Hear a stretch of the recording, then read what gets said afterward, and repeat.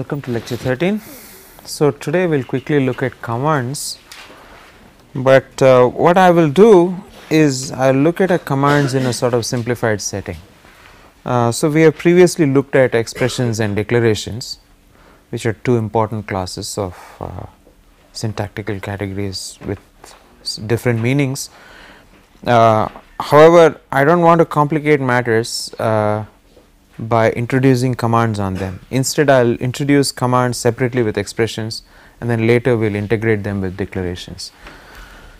So, for the purposes of this lecture, we will just assume a while language, which is like the most skeletally complete language for programming, structured language for programming, if you like. So what we will assume is that we have a language with no declarations, but you can have lots of identifiers, and all those identifiers are variables in the imperative programming sense, in the sense just like in Pascal or some such thing. So, and of course, for the present, while we are still discussing the various major syntactic categories, we will assume that our variables are only integer variables, right. So, there are no declarations, but we will assume that we can freely update variables. So, we have, and since there are no declarations, we really cannot, without a declaration we really cannot distinguish between a constant and a variable. So, we will assume that there are no constants. Later, when we integrate declarations into this imperative language, then we will also look at environments and so on and so forth. So, for the present, we will just assume that we have got this simple imperative language, which has which consists of a language of expressions which have literals, integer variables, and the standard operations, let us say the binary operations on integers. Right, and of course, since we are going a program in this language is just a command. I have written it in a bottom up fashion, but really the commands form a complete program is just a command. Okay, and since we have conditions here, we require a sublanguage of Boolean expressions also. So, I will assume a simplified sublanguage of Boolean expressions, right. And since there are no declarations, I do not want to complicate matters by allowing Boolean variables. I will just assume that there is a Boolean constant in the language called true, and the only kind of Boolean expression which consists of integer expressions is an equality checking expression. So, and otherwise you can have negation or disjunction. I just chose OR because, well, you have to choose one binary operator, the rest is simple, one unary operator, one binary operator, and one constant besides this equality of expressions. And our main grammatical category is that of a command, is that of a command, whose basis of course is an assignment statement. There is a sequential composition of commands as in a language like Pascal, and there are these conditional commands and looping command, right. So in the last week, in the last few lectures, we looked at an expression language with declarations. So it was very much like a functional language. Here we are looking mainly at an imperative language without declarations, because in an imperative language the main syntactic category are commands. So let us look at this. So if we have to give a semantics of this simplified language, we should, in some sense, we should be faithful to the previous operational semantics that we have already given for expressions, except that now since we are considering an imperative language with an assignment statement, there is an updation of variables, and so we have to come up with a suitable concept which allows for updation of variables. So, and of course there are those usual criteria like we should not unnecessarily load our semantics with pragmatic features. We should not unnecessarily bring in data structures or algorithms. We should just give minimal concise rules which will specify the language in machine independent, architecture independent fashion, right. So what we will do, and something that you must have all seen in your programming courses, is the concept of a state. In fact, that's in fact the most common way of describing imperative languages, that they are state based languages, right. So, there is a concept of state which is some abstract entity, and for our purposes and for the purposes of most discussions on the pros and cons of imperative versus functional languages, a state is really nothing more than a variable value binding. In that sense, it looks no different than what we said about declarations in the functional language. They were also just identifier value bindings. Okay. So, however, here the difference, the reason a state is different from an environment for our purposes is that this variable value binding is really represents bindings that can change with time, right, as we will see the as we will see in the semantics. Okay. So, the semantics of this while language is important because practically everything that you want, if you want to talk about a simplified imperative programming language, everybody would pick up a while language and give it essentially just a state based semantics, or define its meaning in a state based manner. In all programming courses also the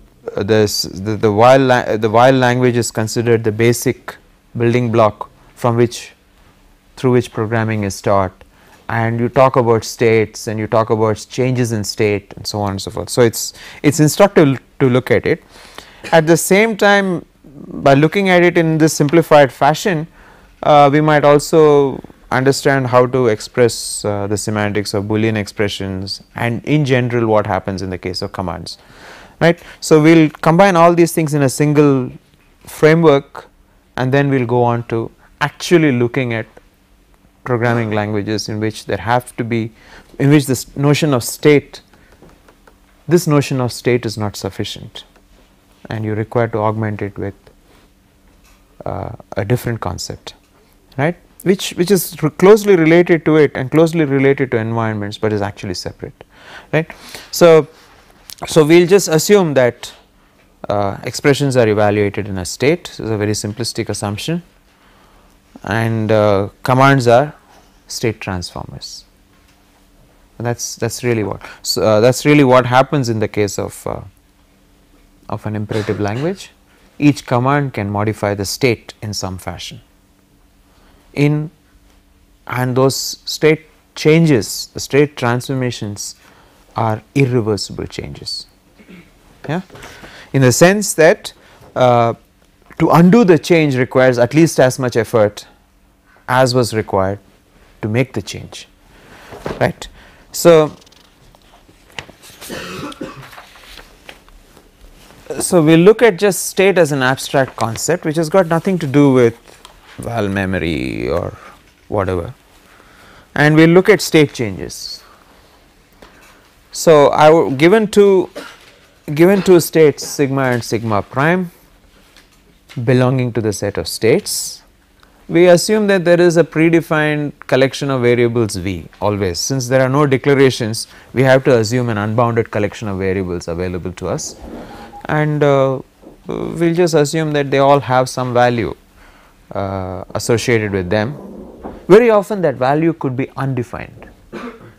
So, you could augment your value domain with some element called the undefined, and you could initially an uninitialized variable could be regarded as something that is got the value undefined, right. These things of course have representations in actual hardware. I mean, there is a null value which can be used, which is not a data value belonging to any type, right. So, so I will consider the change from sigma to sigma prime as and represented in this fashion as a one point change, in the sense that sigma and sigma prime are everywhere identical except at the variable I, okay.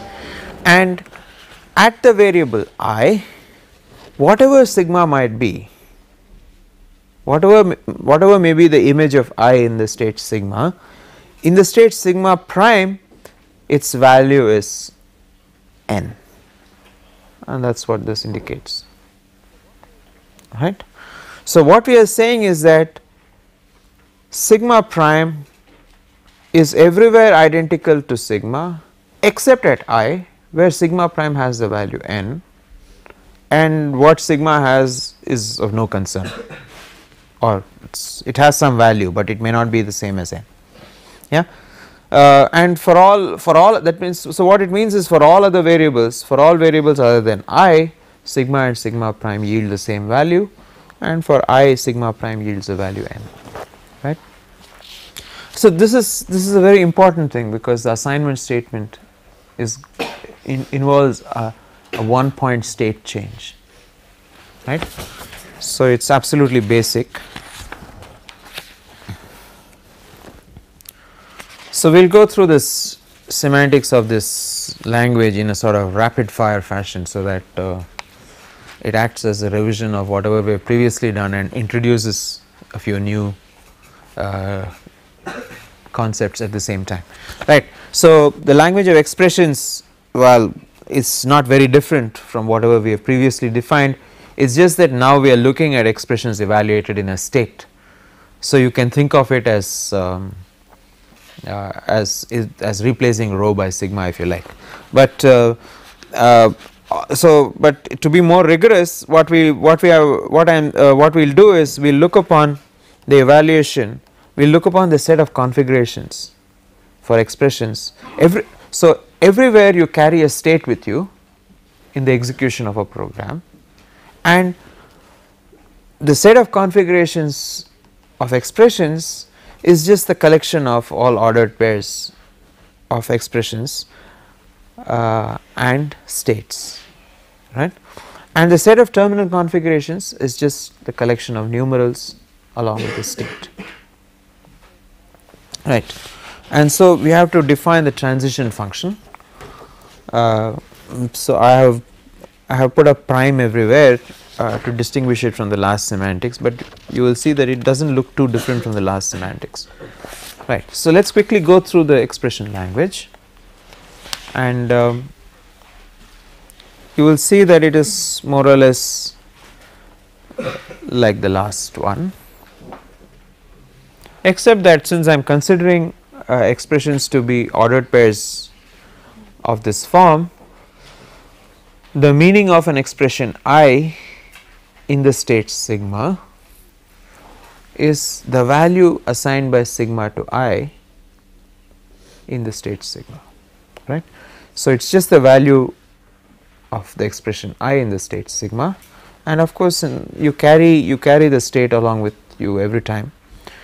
The meaning of an operation, a binary operation on two constants, on two literals, is really whatever assuming that that binary operation is already available in the underlying virtual machine is just whatever is the result provided by that operation in the underlying virtual machine, right.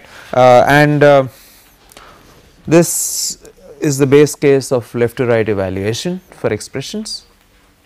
So, this rule just says that given a constant m binary operations some expression E, this goes to m binary operation E prime provided in the state sigma the expression E can move to E prime in the same state sigma. Note that we are considering a very simplified language in which there are no state changes that occur in the evaluation of expressions, right. Then going further, given a complicated expression of the form E1 binary operation E2 in a state sigma, our left to right evaluation strategy says that in this state sigma if E1 moves to E1 prime, then this binary this complicated expression moves to this complicated expression in the same state, right. So, the rules E naught to E prime naught to E prime 3 are really a sort of a syntactic translation of the rules we gave E naught to E3 for left to right evaluation of expressions under some environment, right. So, now of course, since it is an imperative language with conditional statements and looping statements, what it also means is that we have a separate categories of Boolean expressions. So, in addition to before we can actually give the semantics of the commands, we have to define the semantics of Boolean expressions. So, let us quickly look at the semantics of Boolean expressions. So, I will assume that the set of Boolean expressions that are possible includes all Boolean expressions that we already have and two predefined constants t and f denoting true and false. There is no reason why we should assume that t and f have a representation similar to that of the constants there. I mean, they could be we could be type respecting in whatever we do, and we might keep Boolean constants separate from let us say integer constants. And this is not too outlandish. This is not too outlandish because there are architectures, for example, which are tagged. So, in many tagged architectures there is a tag associated with every memory location in which a type could be specified, and storage is allocated only based on the type, right. So this is not too obscure or outlandish, and we will as we did in the case of the declaration language, though I have not explicitly specified it here, we will also include these constants t and f as part of the Boolean expression language, right. So, in addition to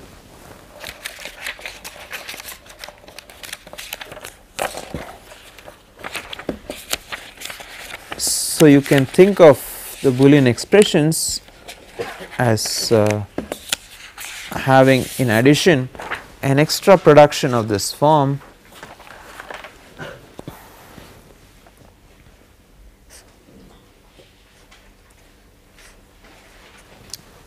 true productions of this form, and the language that we will be considering for semantic purposes includes these two.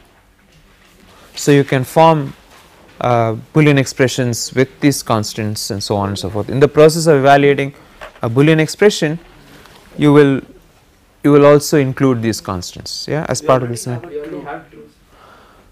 No. That this true is a language specific syntactic entity. This t is a constant available in the underlying virtual machine. Okay, the two are not the same. I mean, they are not exactly the same.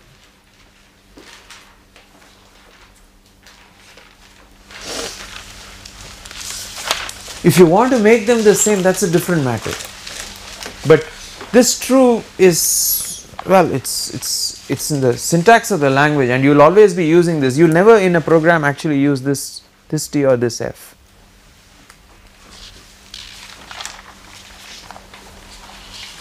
Right? This T or this F is some constant provided in the underlying virtual machine. Anyway, anyway, let's not nitpick too much, because what will happen is that the semantics of this true will just turn out to be this T. I mean, that's it in a single step. I mean, there's nothing more to it. Okay, so it's not a serious it's not a very serious matter. If you want, you could, for example, have gotten rid of this true and put this T and F here. Just as much as having it separate, right?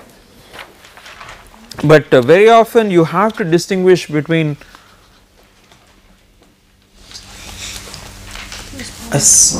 an element of a language from an element of its meaning. This is something that should be clear from whatever you have done on, for example, all of you have studied truth tables, right? So, if you look upon Boolean expressions as a language, then there is a separate construct called true and a separate construct called false. In this truth table semantics, what you actually give are not the constructs of the language, but of a semantic domain which consists of two different values, in which the true and the false have corresponding representations, right? I mean, if you've been mixing up these two, I mean, that's it's not a serious matter, but the distinction between syntax and semantics has to be kept clear. I mean, one of the things that you do is you actually if you can define the language of, let's say, I don't know, propositional logic or Boolean expressions without the syntactic constants true and false. I may not have it at all. After all, why should I? I could just have propositional variables, no true and no false. If I want a representation of true or false, I'll take it to be of the form A or not A. There is absolutely no need to introduce true into this syntactic language, right? I mean, I could keep true and false purely in the semantic language and have a language of Boolean expressions which is totally expressive. It's not as if the constants true and false cannot be expressed. I could just have the various operators. I mean, I could have, let's say, various Boolean constants other than true and false. For example, I could just define the language of Boolean expressions, or let's assume that you have truth values, right? So I could just define it to be a language which consists of a set of Boolean variables, right? And just these operations, not A or A, A and A. There is nothing which tells me that I should have true and false in the language at all. Right? So I can define a complete propositional set. I mean, this is a complete set of adequate connectives for propositional logic or for Boolean algebra. I don't need to have the constants true or false. What is X? X is just an identifier or a propositional variable or a propositional constant, a Boolean variable or a Boolean constant, other than true or false. Yeah, it's just okay.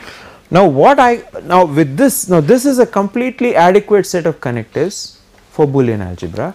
What I might do is, in specifying the semantics of this through truth tables, what I might specify is that my semantic function is a truth value function which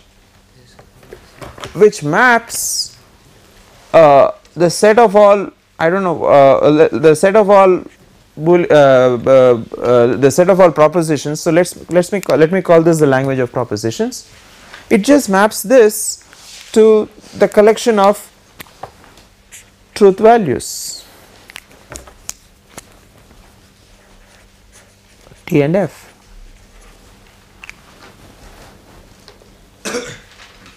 Right, and I'll give, and what the important thing to realize is that whatever is in green is the language of propositional logic. Whatever I specify in the truth table is really a function of the function called T, which maps, given a truth value assignment to each of these identifiers, it gives me a truth value of compound expressions, and there is no true anywhere in the language. Right? I mean, this should be this is not been made explicit in any of your previous courses, but essentially it's that there is a semantic domain called T and F, which is completely different from the language of Boolean expressions or from the language of propositional logic.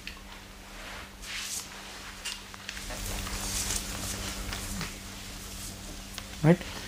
So the fact that I've introduced true in the language is just it's just something I just did. I wanted to introduce a Boolean constant, so I introduced it. But this it's enough for me to have these three connectives, and I can get all possible propositions that I want.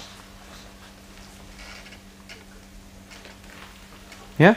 So this T and F belong to the underlying semantic domain. They do not belong. They need not belong to the language, to the syntax of the language at all. It's a different matter that very often you introduce because you want to specify that for example a tautology is an identity for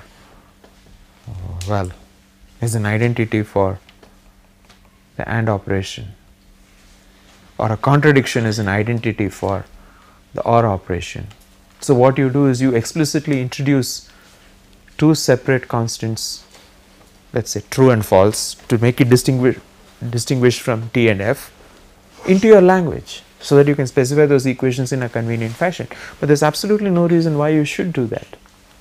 I could specify a tautology as of the form A or not A. I could specify a contradiction of the form A and not A. Yeah. So that the fact that I have introduced a constant into the language is really just my business. The constant may not be in the language at all. It's part of this thing is part of the language. What is there in the underlying semantic domain are these truth values.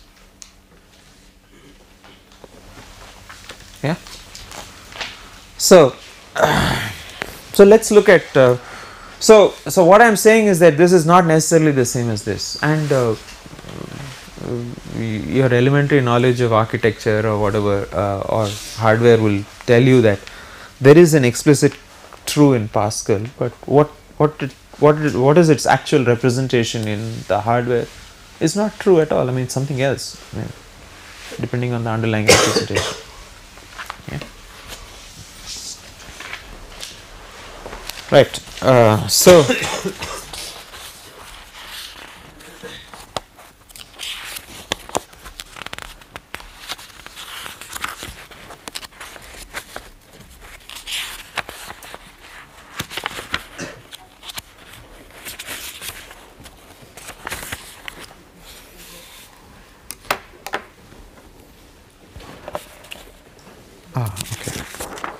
right. So let's look at the semantics of Boolean expressions. So we have this set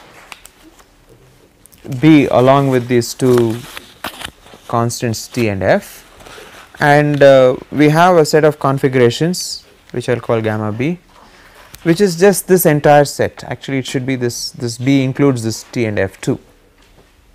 Okay. Unless it includes this T and F, you cannot have a set of terminal configurations of this form, right. So you might as well introduce this as equal to some b prime if you like, and call this b prime instead, right. So right, so you have this set of final configurations, and my first rule for the semantics of Boolean expressions is just that the constant true evaluated in any state sigma gives me this,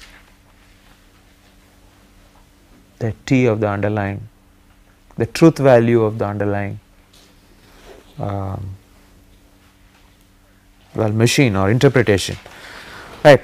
And a knot of this constant t is f. This knot is again an entity, an operator of the language, and it's got nothing to do with anything that might be there in the hardware, right. Okay. And if you got a unary operator, so then this is the basis of the NOT operation, and this is the induction step if you like. So if you have a complicated Boolean expression b which is being negated with a NOT, then you can evaluate this NOT only after you have evaluated b and brought it down to a truth value, right. So if b is some complicated Boolean expression, it might have to be evaluated in several steps, in which case it might, remember that they are all syntactic transformations, so symbol manipulations. This b might go to some b prime, and therefore this not b will go to not b prime, and this rule will be applied several times till finally this b has been reduced to a truth value. Okay.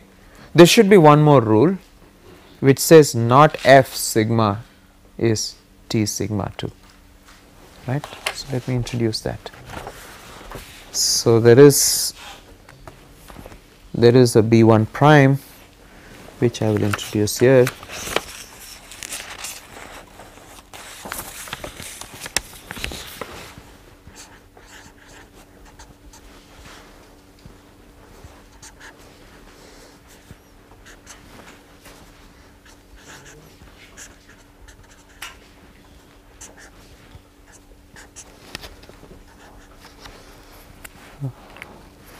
Right. So this is not f is equal to t, right. So and that gives me a complete set of evaluations of Boolean expressions, except that our Boolean expression language really depends upon that is for the NOT operation. So we have to look at the OR operation. So here is the semantics of the OR operation. Again, as in the case of the expression language, we will look at left to right evaluations, right. So if you have got a complicated expression of the form b1 or b2, then you first evaluate b1 till you reduce it to a truth value, then you evaluate b2 till you again reduce it to a truth value, and once you have got two pure truth values, you can actually get another truth value, and of course this b5 should actually be, b4 should actually be replicated separately for t and separately for f. Similarly, b5 will actually have 4 copies depending upon this truth table, right. So I have used this question mark, inverted question mark and exclamation as being elements of this semantic domain, arbitrary elements, and the connections between them are given by the truth table, right. So actually there are like 4 different versions of b5 depending upon the truth values that you are interested in, and similarly several versions of b4, one for each truth value. But I do not want to stress it too much, because these are elementary materials. So yeah. So rather than use new variables and so on and so forth, I have used these symbols as variables over the semantic domain. Yeah. Okay. So this is as far as Boolean expressions are concerned and combinations of Boolean expressions are concerned, except that our Boolean expressions, the only way we can form Boolean expressions are through equality of expressions, right. So we have to look at expression equality, so which means the evaluation of equality is again specified in some such fashion. It has to be related to the transition system for the expressions, and B6 and B7, just as they did for the expression language, for binary operators in an expression language, they do the same for the equality, where equality is really regarded as a binary Boolean operation between expressions, right. So this B6 and B7 again specify B6, B7 and B8 actually specify a left to right evaluation of expressions to yield an appropriate truth value, where it must be understood that the resulting truth value says that these two constants, I have used 3 lines here to indicate that we are not talking about just equality of constants, but they should be identical as patterns. They should be identical as patterns, and that's the only way a machine with no intelligence can really recognize equality. Given that it has no other information, what it can recognize as equality are just 2 identical patterns, right. So if the 2 patterns that you get from evaluating E1 and E2 are identical, though I have given them different names here, then you would say that this yields a true, otherwise it yields a false, right. Now there's one thing about this, in our grammar we actually specified the Boolean expressions as a separate grammatical category which used the expression language, and whereas here we are treating Boolean expressions, the equality of Boolean expressions, at essentially the same level as the expression language. We are specifying a left to right evaluation of an equality expression and so on and so forth, which while it makes pragmatic sense, it actually does not even make pragmatic sense, but assuming under a uniprocessor implementation that it makes some pragmatic sense, it's really belaboring a point. It would be simpler to actually look upon this, replace all those 3 rules by a single rule of this form. So this says that if E1 sigma goes in 0 or more steps, 0 or more moves to some constant m, and E2 sigma goes in 0 or more steps to some constant n, then E1 equals E2 goes to some truth value depending upon essentially this condition, depending upon whether the 2 constants m and n are the same or different, right. So this way you provide an abstraction from the expression transition system, and also another important thing is that by giving a rule of this form you have clearly abstracted away from the order of evaluation of expressions. This rule just says that, in order to be able to conclude something you require 2 premises, and it really does not matter in what order these 2 premises are proved. If you can somehow prove that E1 sigma goes to this constant m sigma and E2 sigma goes to this constant n sigma, then and it does not matter in what order, whether you evaluate in parallel, whether you evaluate non-deterministically, whether you partially evaluate one and then partially evaluate the other, it does not matter. In some order you evaluate them, and if you get 2 constants, then I can then this equality of these 2 expressions moves to some truth value. in a single step, whereas an application of B6 to B8 says that the equality of expressions really has to move in several steps based on the depth of this expression, based on the depth of the Boolean expression E1 equals E2, right. And what it does is that it makes no difference in the abstraction level between the Boolean expressions and the expressions. And even for a simple language, it is actually tedious to go around doing this. If you are going to do things in a recursive descent fashion, it makes sense to do an abstraction at an appropriate level and leave that abstraction as a base case of a lower transition system. And so B9 is actually what you might say an abstraction from the underlying transition system. It also does not specify any order of evaluation, and it greatly simplifies the number of rules that you require, which is important. If such a simple language requires so many rules, then you can imagine what a real programming language would actually look like, right. So we will use this abstraction to define the semantics of commands.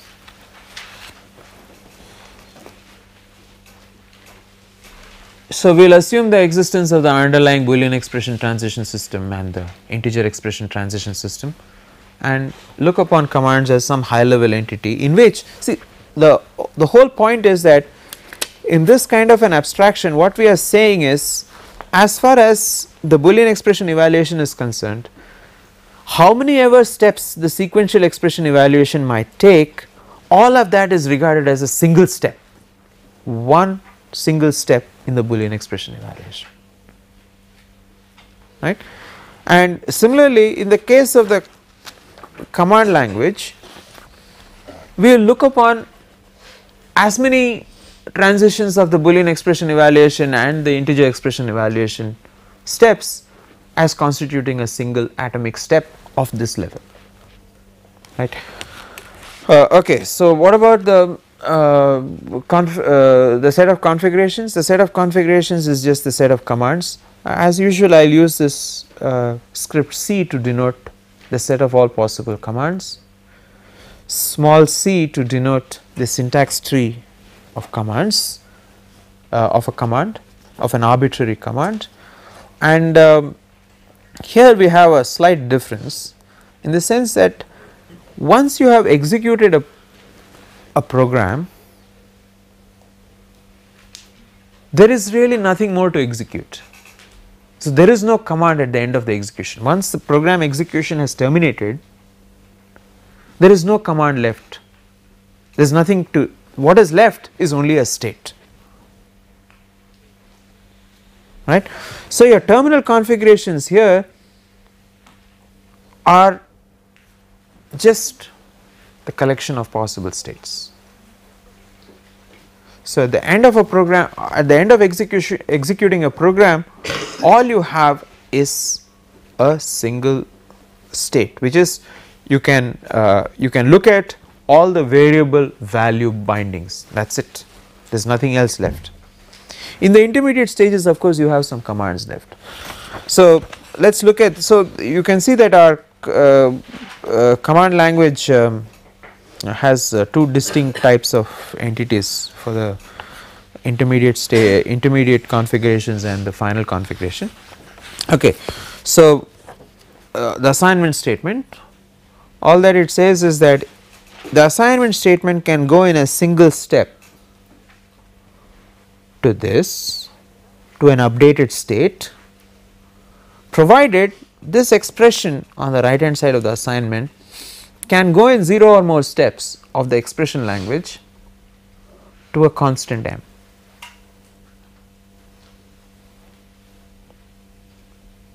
Yeah, and that is in this setting, that is all that is the meaning of the assignment statement. It's you will see that it actually has some far reaching consequences. Right. So let us look at the rest of the, so the assignment statement constitutes the basis of the command language, right, and that this rule C1 actually is the basis step, right. And now we have to consider compound statements. So, well, the sequential composition that we have got, just like we have a sequential composition of declarations, we could have a sequential composition of commands. And so what does it mean? The sequential composition just says that, let us look at this, let us look at C3 first.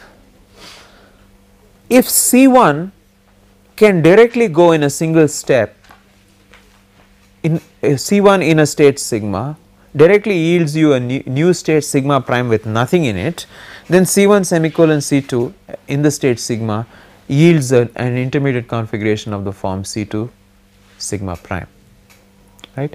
Here is where the first state changes actually take place. So, this you can look upon as a basis for the sequential composition. So, if you have a whole lot of sequential compositions, this C3 tells you that if essentially that if C1 is an atomic command, that means it's an assignment command. In this language, the only atomic command in the command language is the assignment statement. So, if C1 is an atomic command which just yields a state change, then this sequential composition gives you this intermediate change. So, and C2 tells you the induction step for the induction on the number of semicolons that are there in a command, right. So, this is the basis of the induction over the number of semicolons, right. So, if C1 is not an atomic command, but is instead itself some complex command, then there is no reason to suspect that in a single step it will give you just a state, it will actually give you some other command. Again, remember that it is all symbol manipulation. So, it should give you some other command with possibly a modified state sigma prime. Then then this entire program C1 semicolon C2 then moves in a single step to this configuration with the modified state, right. Okay, so let us look at so this is as far as sequential composition is concerned. C2 is also applicable when C1 is something other than a sequential composition. For example, C1 could be a conditional statement or a looping construct. So, in the case of a conditional statement, we will assume that the Boolean can be evaluated in several steps possibly of the Boolean expression transition system to a single truth value. And if that truth value is t, then the effect of this conditional is just to get rid of C2 and everything else and only retain C1 as part of the configuration. Since our Boolean expression transition system did not allow for changes in state, the state remains the same. So, this C4 just specifies a transfer of control on evaluating a Boolean expression, that is it, nothing else happens. I mean, nothing else happens to the program state. There is just a transfer of control that occurs, and the control is such that C2 is discarded after consuming B and getting a truth value t, and this is the program that you have to execute, right. So, similarly, of course, if the Boolean condition evaluates in 0 or more steps, this 0 or more steps is important because this Boolean expression, if for example in our language this would not be 0 or more steps, it would be 1 or more steps, but if you actually had if your T and F were actually part of your language, then there is no evaluation involved in this. So, it could be 0 or more steps, right. But since my T and F are not part of the language, this will actually turn out to be 1 or more steps, right. So, if if the condition B evaluates to false excuse me, then you just discard this branch C1 and you have C2 left, and of course there are no state changes because the evaluation of the Boolean condition does not change the state, and this also just signifies a transfer of control to C2, right. And the while statement is very simple.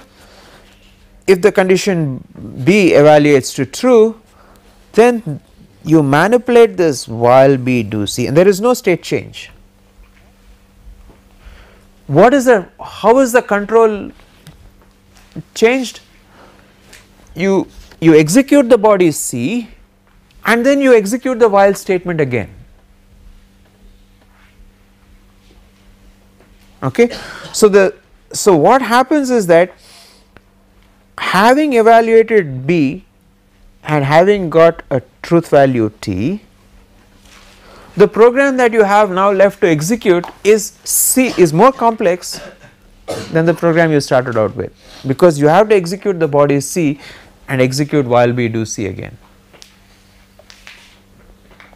right. So in the case of a looping construct, this is how you specify in advance what the transfer of control is going to be.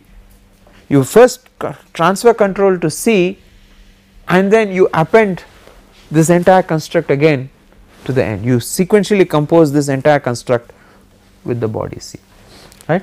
Okay. And of course if B is false, then this entire construct works out to a no operation and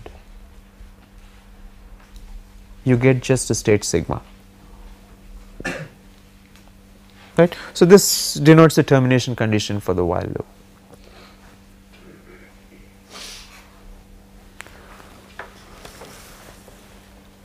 Right. So this is a since while loops and most imperative constructs are familiar to everybody, I decided to go through it very fast, and anyway it gets too boring otherwise. What we have done is that we have, for Boolean expressions we have specified complete evaluations. You could actually modify this transition system for partial evaluations. By partial evaluations I mean short circuit evaluations, and you could even do parallel evaluation of Boolean expressions, and you could modify all these transition systems also for parallel evaluation. Okay, I will stop here. This provides a brief overview of both how to specify commands and Boolean expressions. We will get into the more complex issue of stores in the next lecture, and why we require stores and why we require some modeling of memory.